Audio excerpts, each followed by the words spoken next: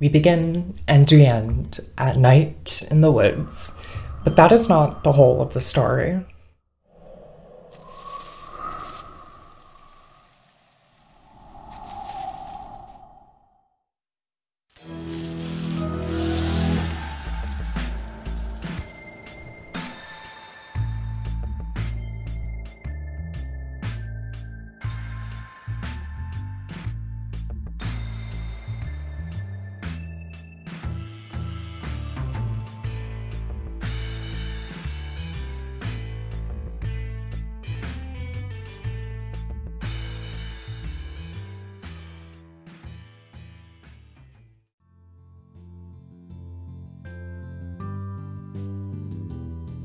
Some of my earliest memories of falling in love with video games were anonymous game developers' interactives remakes of the King's Quest franchise.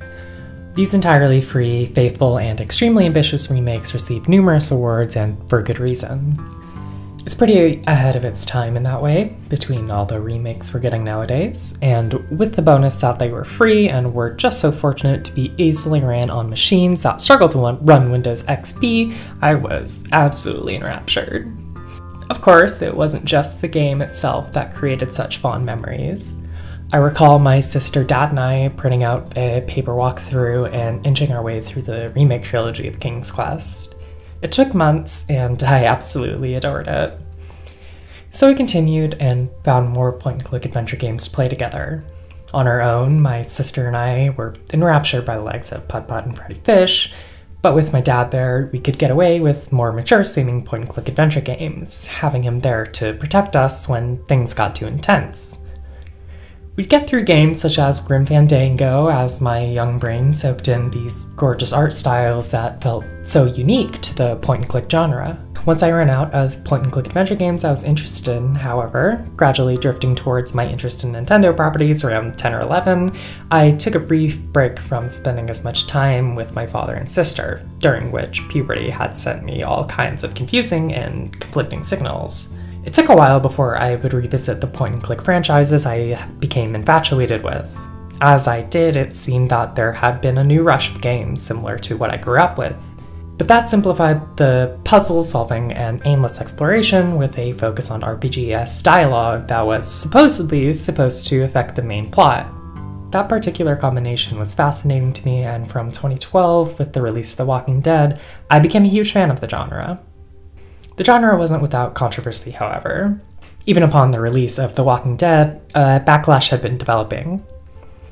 It only worsened, as with the release of Telltale's subsequent games, which reused similar gameplay mechanics, The Walking Dead Season 2, The Wolf Among Us, Game of Thrones, and so on, the formula began to be considered extremely formulaic. While this criticism was absolutely valid, it gradually became encased in a drama stirring around the same time. A situation with confused morals, a situation that largely ended up as a harassment campaign whose language is still regularly used in criticism. And it begins with a little game called Gone Home. Released in 2013, Gone Home is a short game about exploring an abandoned childhood house for clues about where your family went. It begins with somewhat sinister undertones as the player is uncertain what big event has caused the occupants of the house to leave in such a hurry. The protagonist, though, as they explore, begins to receive clarity. If you're like me and are a scared little baby, the protagonist is also likely to light up the house as they go along. The house that at one point had been so intimidating to explore has become calm. The threat is no longer potentially supernatural, but the result of family tension that gradually erodes. The exploration and narrative serve a combined purpose in this way, and it and Tacoma, also by Fulbright, are some of the most well-written games I've ever experienced. However, during that time, a largely right-wing push began developing that comprised a large contingency of the gaming community. It was something that I was unfortunately a part of when I was young and still influenced by my parents' conservative beliefs. Though even at the time, I found myself somewhat confused as to why these criticisms occurred. As a young queer person myself, games like Gone Home spoke to me, and I struggled to understand what it was about these games that found themselves at the center of controversy. Quickly, games without combat or complex systems became a subject for derision. Games like Firewatch or What Remains of Edith Finch, as well as similarly artsy, independent experiences were derided as not being games in and of themselves. At the same time as these games were given hate for their lack of mechanics, attempts were made to legitimize gaming as a medium, creating a deeply hypocritical contradiction wherein one must fit to a certain mold in order to be considered a game. Meanwhile, art is an expression of various disparate ideas that take different individualized forms. How could games be considered art when unique games had their legitimacy constantly under questioning, often with those critics never having played them?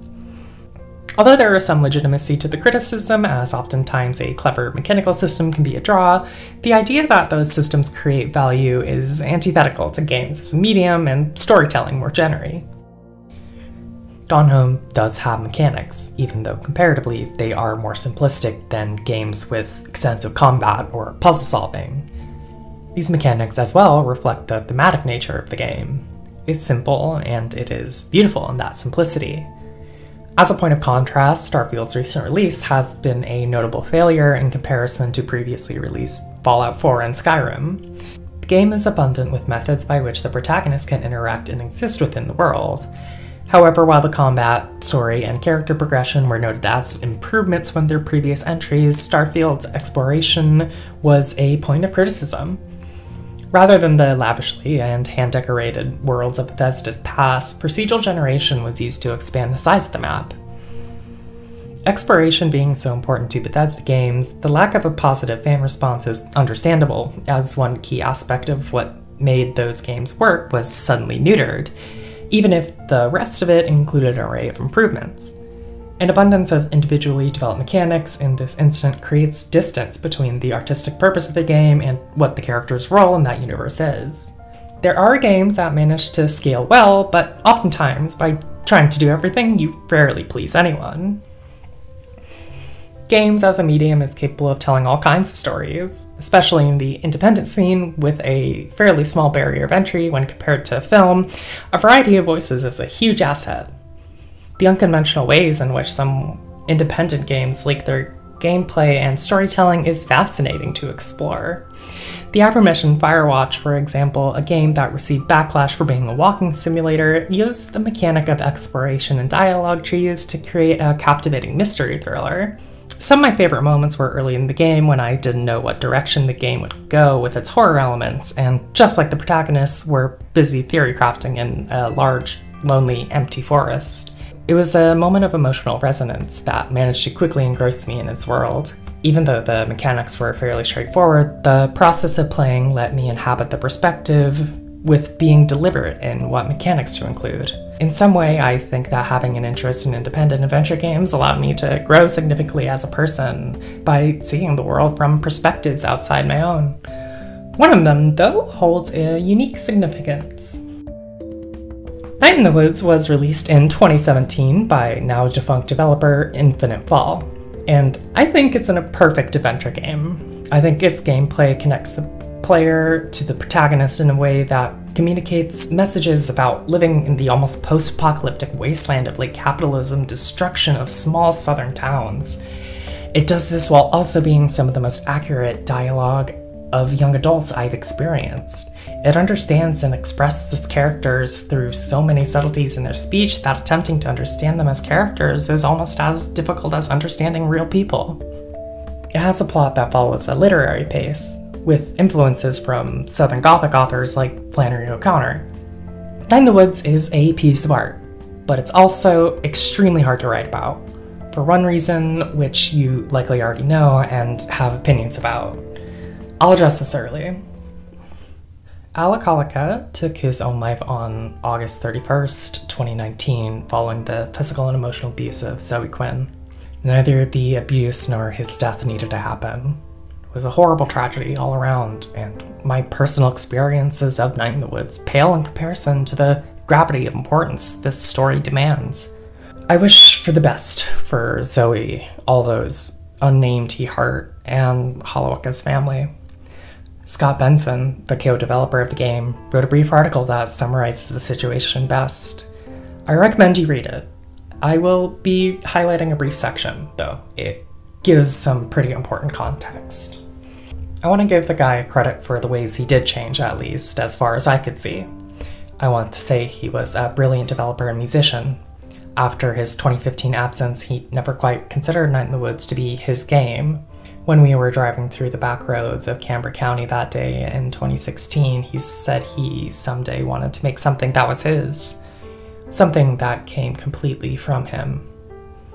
After Night in the Woods came out, aside from finishing up the content patch and bug fixes, he quickly moved on. He wasn't involved in much of what was going on with it. He dropped out of talks that we're supposed to do together. He wasn't really interested in other things we were thinking of doing with it. He was excited to release the soundtrack, and recently we were working on a small epilogue game. But otherwise, he was gone. While I praise Alec's work, consider this. People left the industry because of what he did. People gave up their dreams, the art they wanted to make. People, drawn by the promise of working with a well-known indie developer, found themselves caught between giving up their dreams and financial stability and getting away from him. People spent years with him as a destructive presence in their lives. People developed PTSD. People spent hours and money on therapy. People felt trapped by him. It's hard for me to see how one man's work is worth what he did to so many others. I've gone back and forth on how to address this. After beating Night in the Woods for the first time, I kept the soundtrack he composed on repeat. It was an important companion through lots of projects. Now, when I listen to it, it just hurts to remember everything that happened. I thought about not including the soundtrack, but the game feels incomplete without it, and I'm not sure if simply not including his work is a mature way to address this. Instead, I think a good compromise is to begin with the preface and to present Night in the Woods as it exists in full, knowing that Alec's work wasn't just restricted to the soundtrack. I want to make it clear that this happened, and real people were hurt. Throughout this essay, remember that. Keep it in the back of your head. It really hasn't left mine.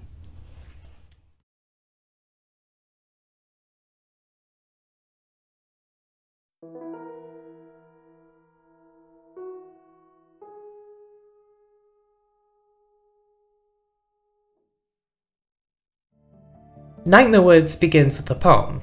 It's from May about her grandfather. He talks about the death of the town, the disasters that took away the city he knew. He looks out the window before he dies and says, "This house is haunted." Interpreting this poem, in my view, the house is referring to the city the game takes place in, Possum Springs. While not literally haunted, Possum Springs is metaphorically haunted by all those who lived and died within it. It's haunted by exploitation, of disaster, and of tragedy. These people, their voices lost to the gradual erosion of time, pushed by the forces of capitalism seeking to wipe Possum Springs off the map, still echo. A mural behind May of the former Possum Springs hangs over the station as a reminder of what the town once was. It's a connection to small southern towns, grounding the setting. May herself, in being gone for a few years in college, is also remembering a different version of Possum Springs. After handing the not at all suspicious janitor a soda from the dreamy Fiasco Boss vending machine, May leaves the train station. Unfortunately, though, her parents misremembered the day she was set to arrive, and she has to walk her way home. After a dubious journey through the woods and being picked up, May returns home. Other than giving the context that May is returning home from college for some nebulous reason, and that her parents didn't come to pick her up, this introduction establishes May's attitude and character. May will comment on anything the player walks past, and many of these things, like the train in the playground, call back to May's past. The portrait of May's family, as she'll comment on later, is a moment frozen in time that watches over the family in perpetuity. May's mother, too, will come to mention the addition of a convenience store and the death of an old woman May knew. The nature of time and its passing is extremely common to the magical realist genre, and begins to show connections here. A Tale for the Time Being by Ruth Ozakai, one of my favorite novels, touches on this theme similarly. Writing, "The past is weird. I mean, does it really exist? It feels like it exists, but where is it? And if it did exist, but doesn't now, then where did it go? This section also shows the cinematographic techniques the game will come to use. May, at the beginning of the story and throughout the game, will walk right to left, typically a cinematographic technique that references the characters moving away from their objective. Most platformers, to use a reference relevant to video games, will signify progress by moving left to right. With the constant right to left progress, even the train in the background following this pattern during the introduction, the idea is established that May is going back in time and away from progress. The following day, after having a riveting eel-based conversation, May sets out. We'll meet a bunch of key players walking down this street. Selmers, Mr. Chaskov, Lori, and all the other characters who find themselves down this street will comprise the various brief stories who will come to reflect the themes of late capitalism, fate, and decay. We learn that May's history with the town isn't entirely spotless as well, Lori mentioning how she beat somebody with a baseball bat in the past. May can also bounce a ball of yarn around, which is actually the one instance in the entirety of the game where the species of a character is referenced. Beneath the city is a mural. These murals will be a consistent theme throughout the game, and were also based off of the real-life WPA murals. FDR's New Deal work programs will put more than 8 million back to work. And not everybody is laying roads and mixing cement. The program also employs over 40,000 in various art projects. This unprecedented harnessing of artistic talents will create thousands of paintings, sculptures, and murals for public buildings across the county. But today, nearly a third of this artwork is missing. The historical grounding of these murals are important to the plot. As we'll see later, these connections will become more explicit. It's hard not to see May as deeply naive and irresponsible during the early parts of this game.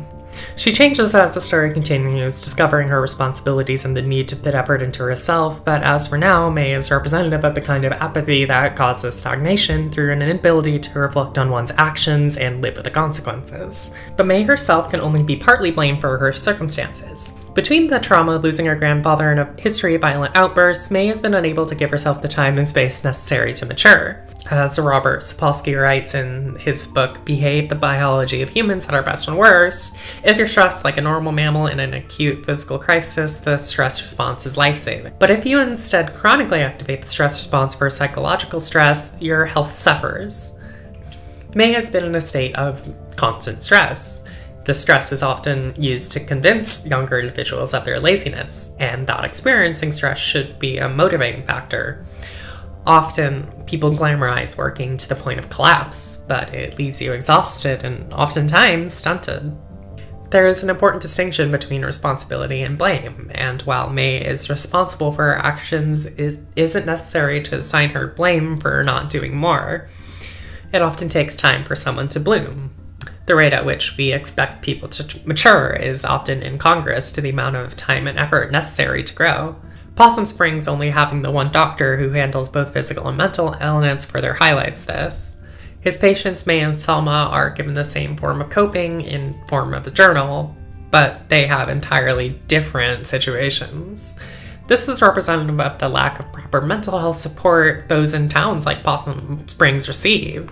On top of this, they experience the strain of living under capitalism itself. As Mark Fisher writes in Capitalist Realism, it goes without saying that all mental illnesses are neurologically instigated, but this says nothing about their causation. By focusing on individualism in response to mental illness rather than identifying these societal causes, it allows for capitalism to continue unquestioned. May eventually finds her way to her old friend Greg and meets up with him in the supporting cast, which includes him, his boyfriend Angus, and their mutual friend B. They go to brand practice, have pizza, and find a severed arm with a strange diamond tattoo on the street. We'll come back to this mystery later, but for now, not much comes of it. The story is still predominantly focused on May exploring her hometown. The first half of the game's conflict comes from not understanding fully who May is and what her purpose in the world is, a reflection of where May is at this point in her life.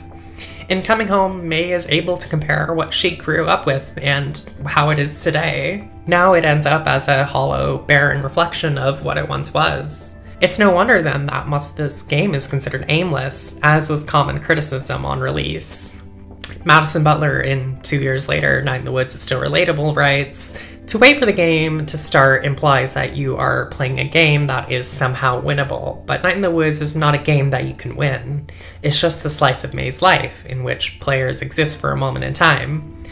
Besides, no one is going to win life forever in their 20s. That night, May and her friends attend a party. It's here that we conclude our first act and discover the larger conflicts of the story. The world of these characters and their place in them has largely been established at this point. Once May makes a bit of an ass of herself, May gives her a reality check. She states that she would kill for the opportunities May has, and that May's maturity makes it frustrating that she was given so many repeated chances. Meanwhile, B's had to work non-stop and she's not had the time to decide on any aspect of her life, saying, "I stayed here and got older while you went off and stayed the same." B takes May to her bed. She apologizes for blowing up. May has her first of many dream sequences here. It foreshadows what May's time in college is like, given the statue's resemblance to the one she recalls later. She breaks down the symbol that represented her time in college, and after this, she wakes up.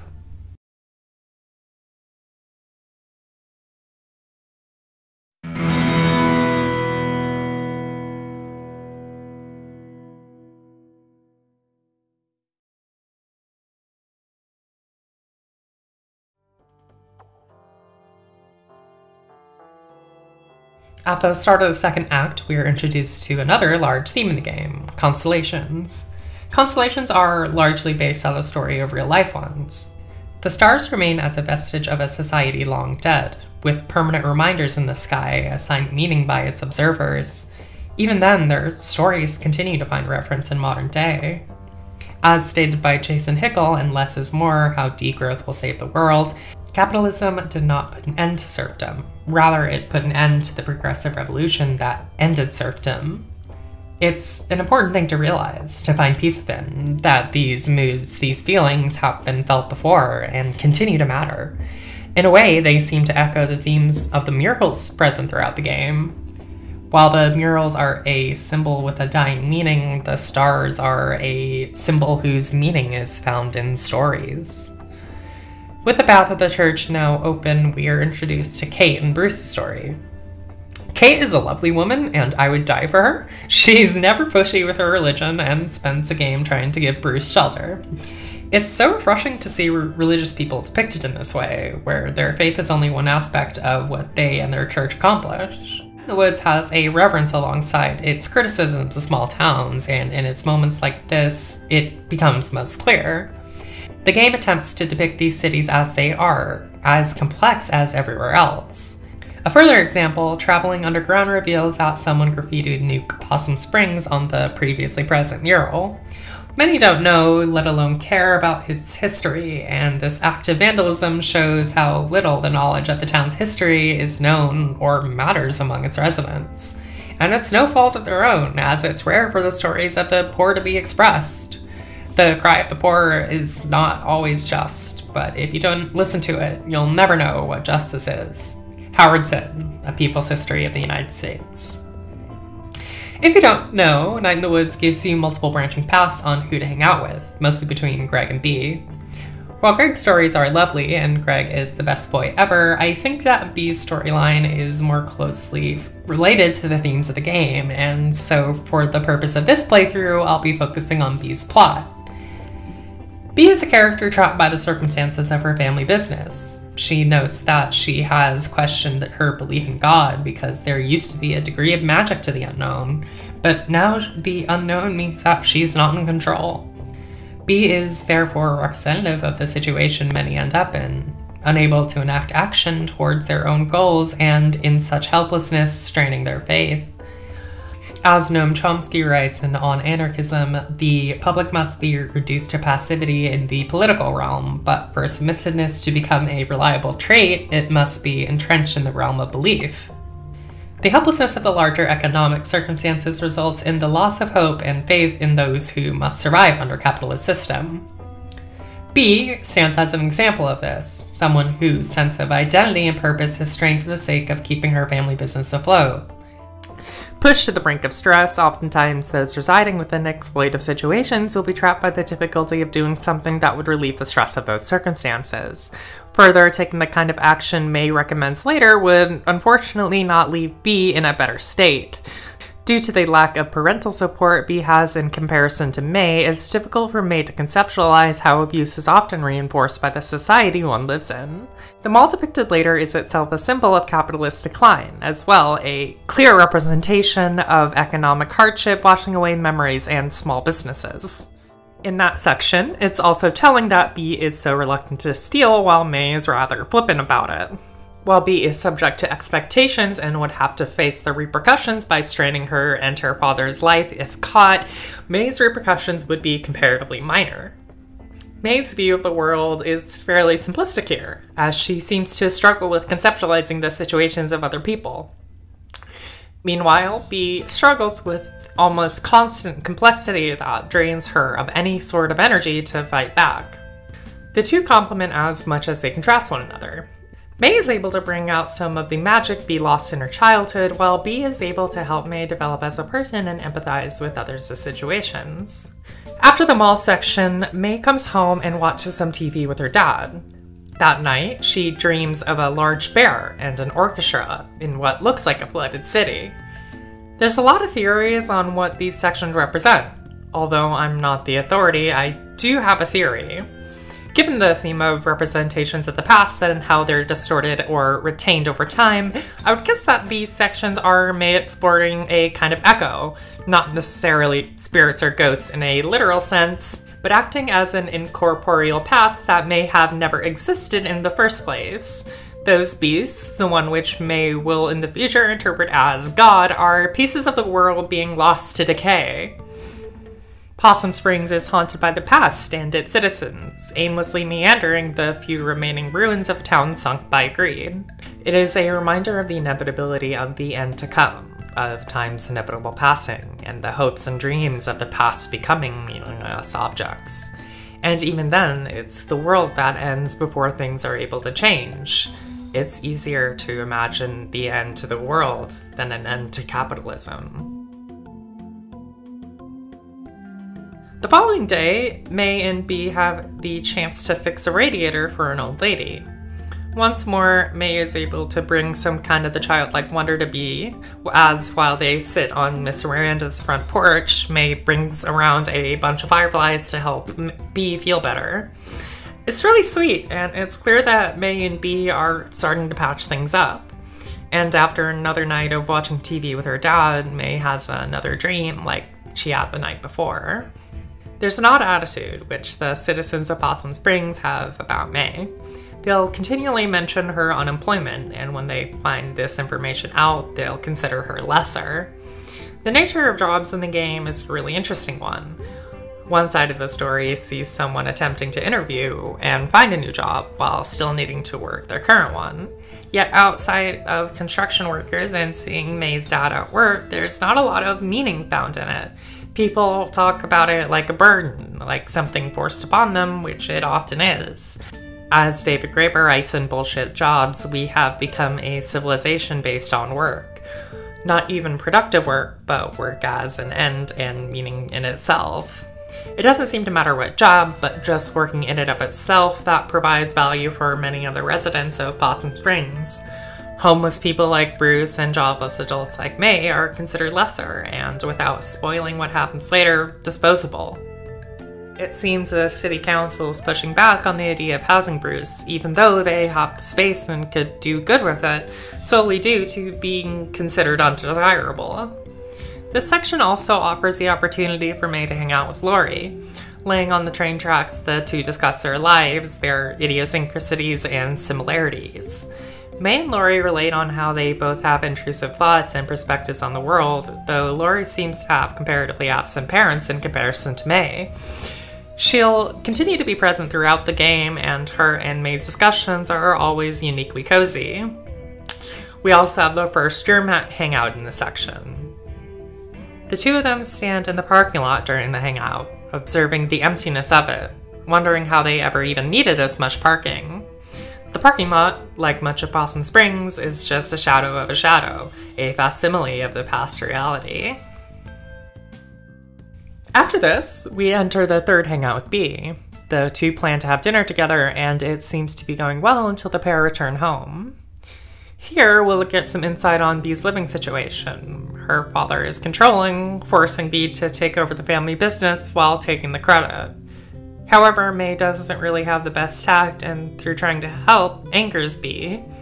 May suggests an impossible solution and quitting, something that would only make B's situation worse. B talks about an employee who had a history of creeping on young women, but who still works at the store, who has a family to provide for. Contexts that don't make the situation better, but understandable as to why action isn't taken.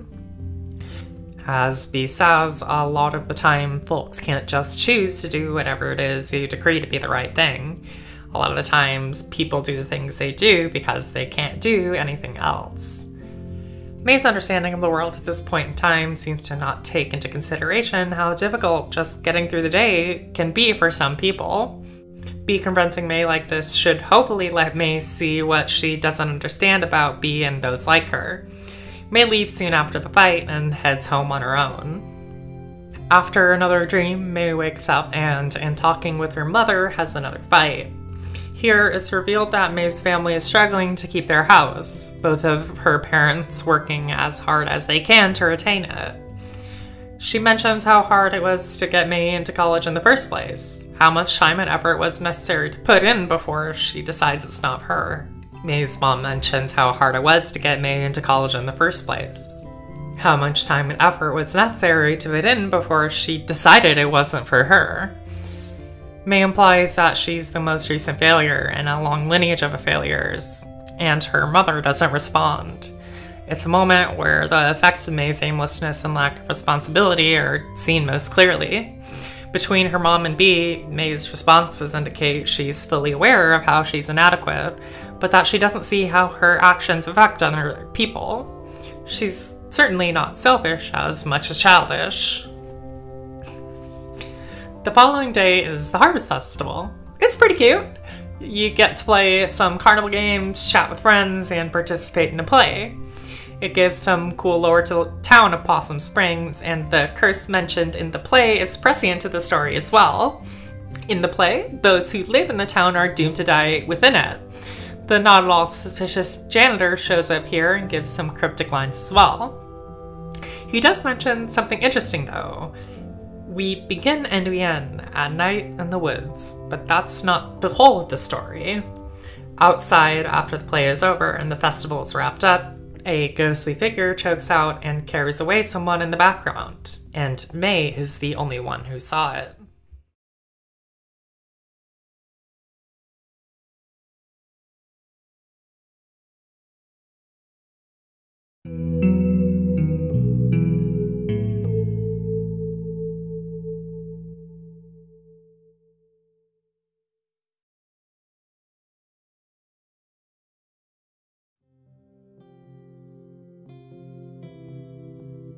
The kidnapping serves as the midpoint of the story. The threat has become externalized and May enters the long fall before the climax. The following day, May's mother and her discuss the state of the house more thoroughly and apologize to one another. Though May is clearly shaken, she doesn't share what happened the previous night, instead electing to ask for help among her friends. May continues through her normal day otherwise, looking at constellations, listening to Selmer's poetry, and talking. In the canal system, we meet an old woman who knew May's grandfather. She provides an interesting background in that her grandfather was a troublemaker and that Possum Springs is a former company town. Based on the realities of US history, between the WPA murals and former status as a company town, Possum Springs continues to be a clear representation of the generational effects of capitalist exploitation. Capital goes wherever there are men, poor enough to be exploited. Peter Kropotkin, The Conquest Abroad. After May attends band practice, she discusses her plan of action for trying to find out what happened. The player has the ability to choose different directions, but for this playthrough we'll start with the library. As soon as May and B enter the library, B comments on the mural in a really poignant way. She says, weird, like when this was painted it was like, hey, look through the window, we're all working, things are great. Now it's like one of the graffiti murals after someone gets shot or hit by a car. In other words, the symbolic representation of hope has turned into something to mourn. Rather than looking back fondly, it's looking back on a history people believe is better, a future that never came, like a mural for the life of someone lost before their time. The symbol of a bright potential future has become a piece of the past, a somber reminder. The city didn't die of natural causes. It was murdered by a system none of them are, despite continuous efforts, despite strikes and wars, able to change. As May and B search for evidence of ghosts, they read several news articles that have little relation to poltergeists, but provide some background on specific former events in Possum Springs. I won't go too far into it, but the articles definitely repeat a lot of the themes we've seen associated with Possum Springs so far.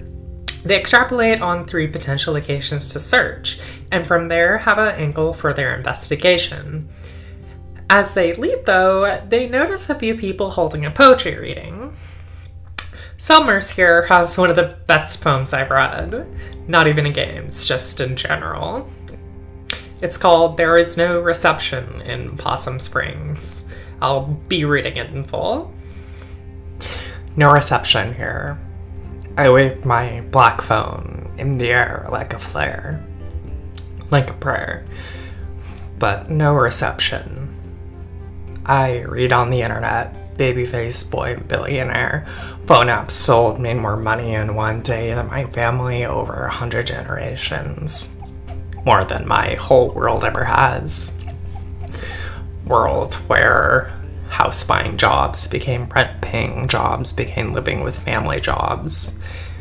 Boy billionaires. Money is access to politicians waiting for us to die. Lead in our water, alcohol, and painkillers replace my job with an app. Replace my dreams of a house in a yard with a couch in a basement. The future is yours. Forced 24/7 entrepreneurs, I just want a paycheck in my own life. I'm on the couch, in the basement. They're in the house, in the yard. Some night I will catch a bus out to the West Coast and burn their Silicon City to the ground.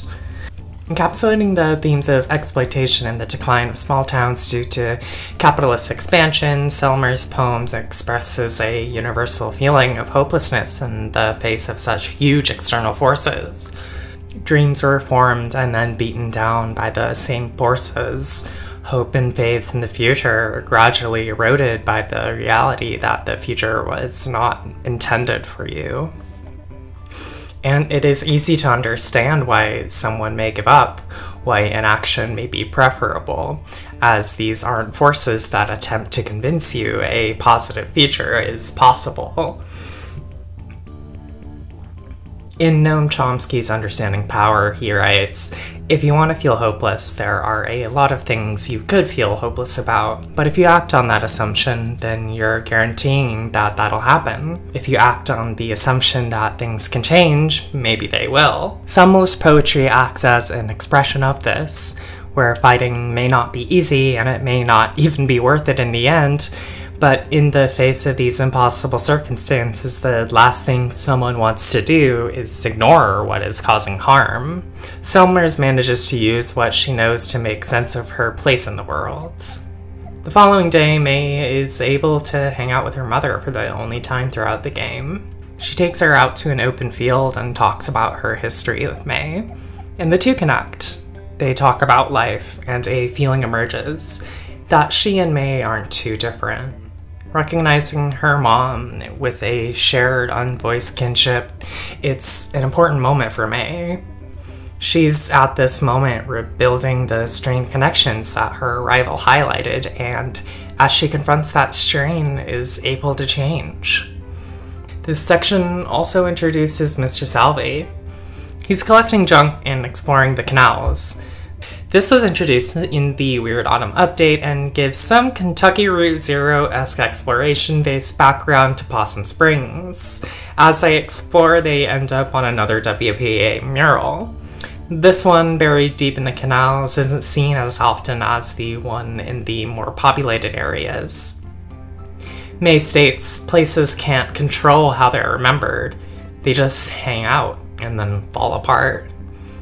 It's a harrowing statement about the idea of entropy, how everything must one day pass and how hard it is for any meaning to remain. What will art mean for people hundreds of years down the road? How is it for the artist to retain any sort of control over that meaning, let alone if it manages to get that far? Pieces of art like the Lost Mural are likely not to make it there, and there are hundreds like them, pieces washed away that once meant so much for a community, let alone the thousands of millions who've died before their time, or who've had their dreams and aspirations eroded and broken.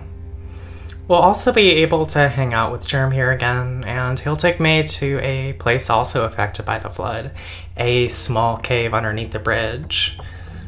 It provides a nice little bit of levity after the darkness of the previous chapter. Here we'll meet Rabies, the perfect animal, and discuss how there's many caves like the one they explore around town, how Germ is the only one to have charted them. These moments offer contrast to the moment reflecting on entropy, taking a more positive spin, that even when everything changes through disaster or just the passing of time, there are parts of the world to explore and find beauty within.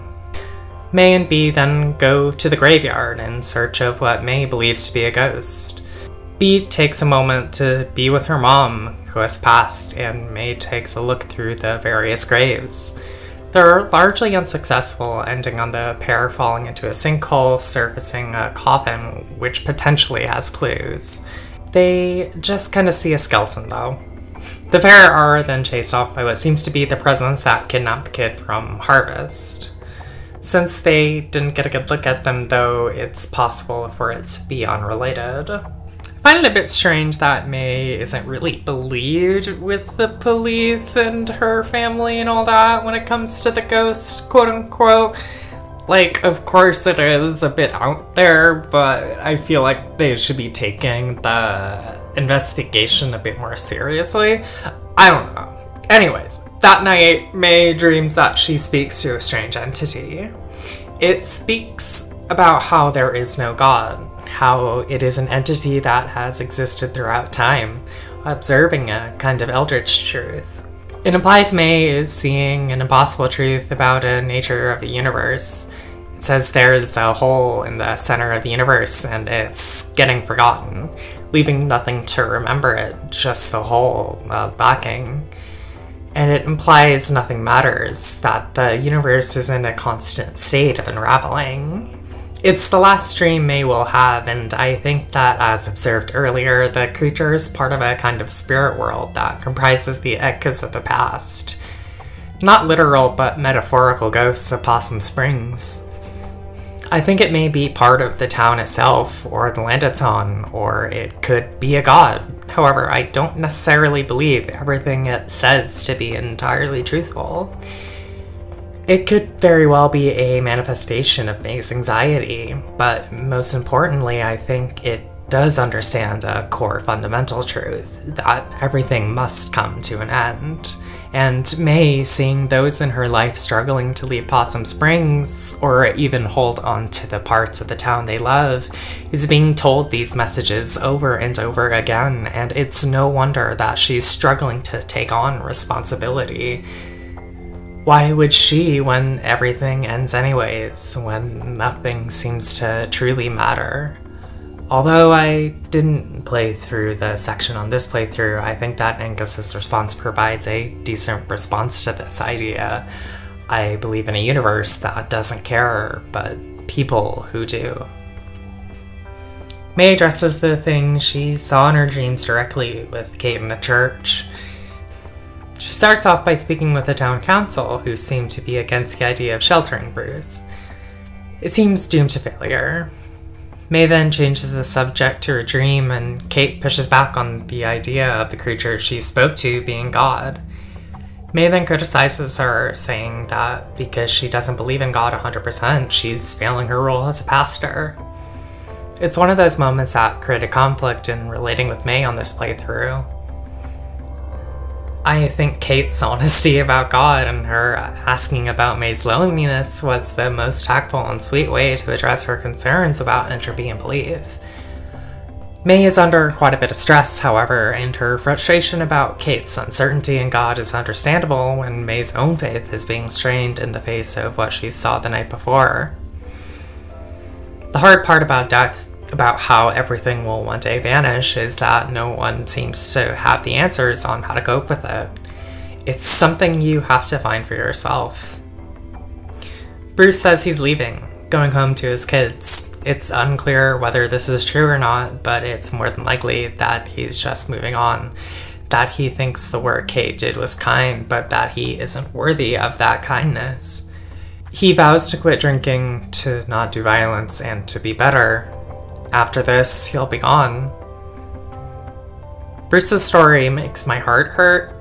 Kate does so much for him, and all this effort that gets undone by the council members, and he knows this, and he tries to do better out of that kindness, but he can't let her put her job in jeopardy for him. It really goes to show how heartless this council is in regards to those struggling with homelessness. Lori and Germ are available for brief hangouts here, neither of which provide a huge amount to talk about, but it's nice to chat with them.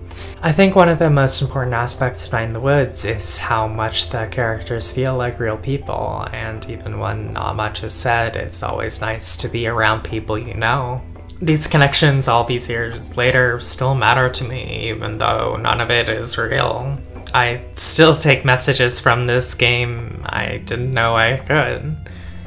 Art is lovely in that way, and it grows with you. That night, May and B attend a party. May meets a girl here who she definitely doesn't have a gay panic over. Once May comes back over to B, however, she seems to be acting strange.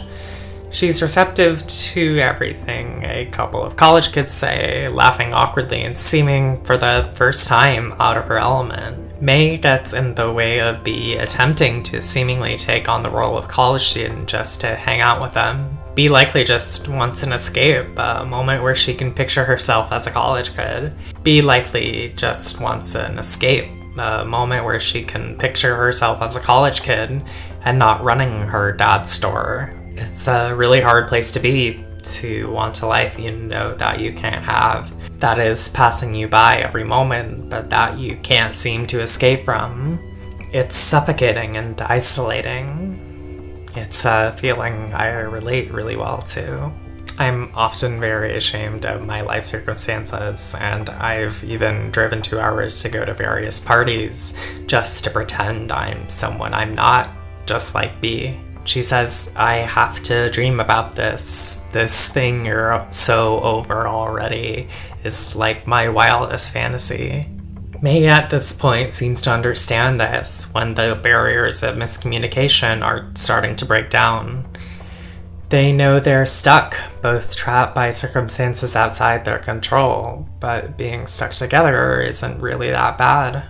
The next morning, May and her mom talk about their financial situation, and the two tell each other how much they love one another. She takes a walk out to the bridge and talks to Rabies about a positive vision of the future she had when she was a kid, living on a farm and working hard, coming home to a woman. It's a soft, kind future, dreamlike and far off. It's also a hard reality to reach, feeling so distant from the conditions of modernity. As reality sets in, those dreams become memories, and often painful ones, in how you know it wasn't possible after all. May then tells Kate about Bruce, and though she says it's okay, it's clear that she's devastated. As May continues through town, and no matter who she talks to, it's clear something is wrong. She's off, dissociating, sick and floaty, but she insists that she's okay. Her mother lets her rest on the couch in the church. She lies there, the ghost of her grandfather beside her, a moment of calm amidst all the insanity around her. The next hangout involving Greg in this playthrough mentions a preventable explosion that the workers protested, only for the government to send in soldiers who opened fire. There's a countless number of similar examples. If we consider America a democracy, it can seem contradictory as to why American history is filled with stories that push against unionization. Democracy is viewed as a luxury, only possible under conditions of relative affluence coupled with a strong middle-class presence to guarantee political stability. Unionization stands in conflict with these efforts. It's no wonder that these efforts are stamped out and rarely taught in schools. It would fundamentally shake the idea that citizens have a say in how their government treats them. Living in the shadow, it's easy to be demoralized, but I think that it's also important to realize that it's not hopeless. And here we approach the end. May feels compelled to go to the woods where she saw the figure escape. She travels there with her friends, hoping to find what's been stalking her all this time. She stops at a minecart and becomes fixated on how it's been there all this time, repeating old, so old, so old. They continue up the hill, over a cliff, and they see something unexpected.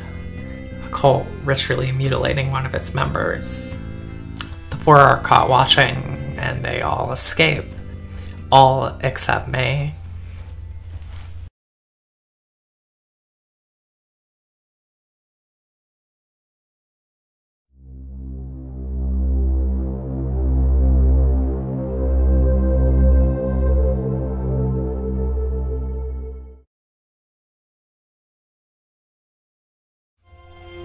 May walks home from the forest, clutching her stomach. She eventually passes out and is carried to the church. Her family and friends are there. Lori seems distressed that she cares about May, that she's a good person, and had written a part for her in her movie.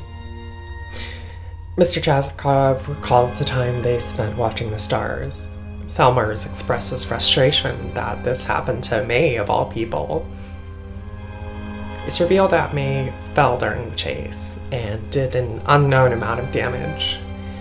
The connections May's formed throughout the game feels the most impactful here, as while she was mature, she was genuinely a good person. The scene transfers to a hospital, and we observe the last person to say something for May, the janitor, who says she's going to be just fine. When May wakes up, her first words are, "The house is gone. It's dead." She's talking about her and her family's house. It's still there, but it's just being unfairly profited off of, more than anything else. And the memories of the town have been tainted by how it stands now, a hollow, exploited shell. May continues to Greg's house. After they all catch up and May lays down, she provides B with important information on her backstory. She starts by explaining about when she beat a child with a baseball bat when she was younger. She was playing a game when suddenly it lost its meaning. It stopped being something real and became something that had been made, that would never exist. She feels like she lost those fictional people, and it went further, stripping away that connection from other people, from herself. She's likely describing derealization here. She lost her sense of reality and importance. And she needed help. Needed professional help for years. But she's not had the words nor ability to seek that help. May continues talking and begins to discuss why she left college. Feeling scared about leaving the dorms, drinking cough syrup to fall asleep, and being scared all the time, it's likely that May doesn't really even understand what happened and is trying to piece it together for herself. These are likely symptomatic of a dissociative and anxiety disorder, but I won't play psychiatrist. What's more important is that this is why May came home, why she's done the things she did. I think she's finally opening up in a genuine way here as a way to take on responsibility for the bad things happening around her. At the same time, though, she's taking on too much of that responsibility, thinking that she's to blame for everything that happened during the past couple weeks. So she does something short-sighted and leaves on her own, trying to solve it herself. Fortunately, her friends arrive as soon as she interacts with the figure that's been haunting her. They won't let her do it alone, and they, despite all of May's doubts, believe her. They follow the figure into a mine. Stepping down into the cave, they travel down further to an elevator bathed in red light. Further and further down they walk with the black outline of the cave blinking small white lights like stars. And at the end, it's here. They find the cult next to a hole in the cave. They explain their reasoning, saying that some nebulous he doesn't want May to leave. Who is he? It was something found deep underground, a dried up well that was dug deeper and deeper within. A miner falls into the same hole, no sound for when he lands, and when the other miner with him calls down, he doesn't hear a response from anything human. It's like a voice inside his head. They call it the Black Goat, and the cult believes that the Black Goat calls for sacrifices. Once they started throwing people in the hole, allegedly disaster stopped. Things went better for the townspeople. So the cult continued taking people, throwing them down the hole for the prosperity of the town. They rationalize it through classism, that those they killed weren't going to be productive members of society anyways. It's here we also learn about Casey. He was deemed undesirable, just like the hundreds before him, and killed senselessly for a force that clearly couldn't care less. The cultists are representative of the kind of knee-jerk reaction that is easy for those in power to take advantage of. As Naomi Klein writes in The Shock Doctrine, in moments of crisis, people are willing to hand over a great deal of power to anyone who claims to have a magic cure. In a moment where the town was under the threat of dying, they needed any sort of reason to believe it could get better. So they decide that the town's prosperity is more important than the marginalized. It's a dark reflection of the ways in which billions of people live in poverty for the sake of a few people's dreams. The cultists want to put it back together on the bodies of those on the fringes of society. The Black Goat to the cultists likely represents the institutional structure of capitalism, creating stratification and killing those who aren't privileged enough to have the benefits the cult members have, allowing them to keep the dream of Possum Springs alive. But for what? The town has been under constant economic and even geographical strain even after they started sacrificing people to the Black Goat. These structures, this town, it's unfair and it's cruel.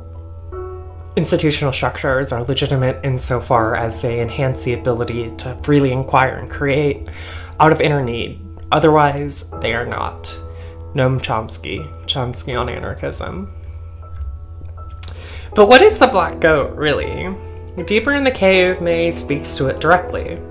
She says that ever since the incident with the game, she's been losing touch with reality. She's been pulled further and further down a sinking feeling in her chest. She knows that she will keep losing things, that she's going to be hurt. But it's time to stop running. She faces those fears and says that even if she can't control what happens, she can hope and hurt in love, because caring means it meant something. The Black Goat for May is the hole at the center of her life that sucked everything away from her. Because of that loss, she disconnects, tries to reduce how much it hurts. But here she understands the feelings and accepts that she can't change it, just how she responds to it. When we are no longer able to change the situation, we are challenged to change ourselves. Viktor Frankl, Man's Search for Meaning. May and her friends climb from the well in Germ's backyard. They return home, and May reflects on everything that happened in an extended message. She understands now that it's people that matter, whether it be the Black Goat or capitalism or depression. It's not something we deserve, but we're here nevertheless, and we're here together. To care is to fight back. To try and fail is to do all you can. To love is to make meaning. The world will end one day, You will die, and all your memories, all your loved ones will die too. But the beginning and the end isn't life. It's everything in between. It's the struggle, and the pain, and the beauty. Night in the Woods ends on an epilogue. She talks to her dad about how he struggles with his job. He notes that at one point he was able to provide for May's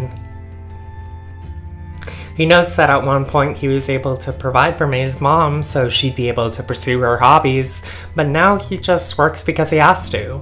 If you picked up the tooth from the crawlspace as well, he thanks her. It's a piece of his dad's past. May promises to picket if the workers at Ham Panther ever go on strike. She says goodbye. She says goodbye to Rabies, telling him how much she appreciates him just existing. She speaks to Selmers, has a nice little conversation. May can look at the last few constellations with Mr. Chazkov. In the end, May goes to band practice. Greg and Angus mention how they're likely going to move, and the future is uncertain. But May has, in this moment, fought her derealization and has decided to work on caring, to be honest and open, to take on responsibilities she's been afraid of.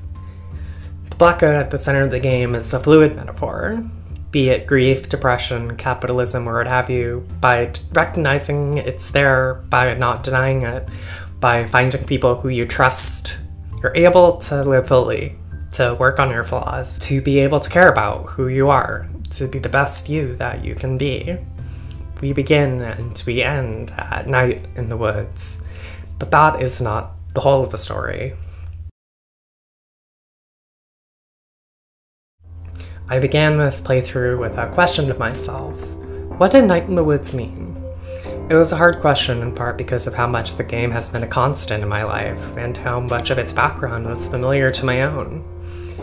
But the game doesn't really provide answers or closure. And it feels intentional this way. There's an expectation in stories for our protagonists to change or change the world around them in a significant way. But in its conclusion, not much has ultimately changed. Most of the change occurs within May, and you can see that during the final message she writes. But even that progress comes with an understanding that nothing will truly change around her. If anything, the more May learns, the more scared and uncertain she becomes.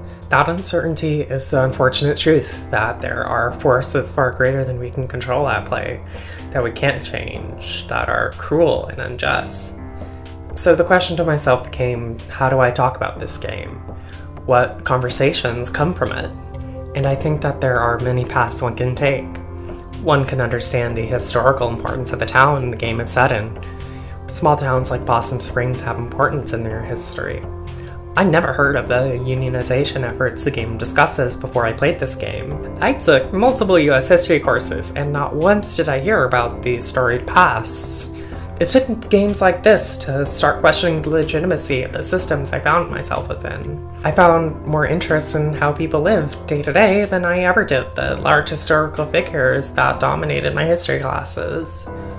It goes beyond the US as well, as the history of exploitation and poverty runs deep throughout all histories. To place a game in Possum Springs, such a clear and pointed allegory for an average American town, is to highlight the beauty bound inside them, to show their value and importance to those who live there. One can understand the psychological underpinnings about a lack of mental health support found often in the US. With the limited selections and the ever-exploitative insurance system, it's no wonder people like May are left confused and lost on how to deal with their mental health. Feeling depersonalized, that nothing around you is real, is isolating and painful, and it's worsened when it feels like not even going to a professional can help. And it's a sad reality of many, including myself in my youth. I got help, and I got better. I would like to think May did too.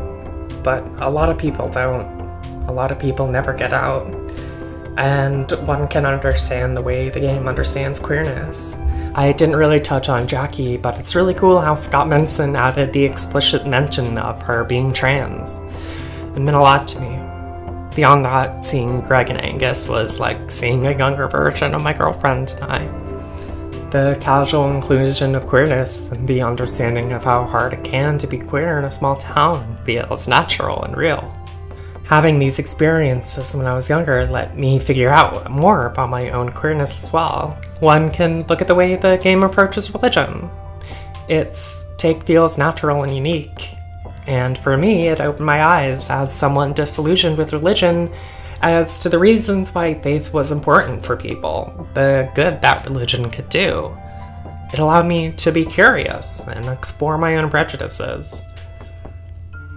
There are pieces of this game I didn't touch on. However, I think I have an answer to the question I titled this video with. I think we should, as with all art, take it upon ourselves to view it with our unique perspectives, to share that with the world. There are ways this game may have connected to you and ways it didn't with me.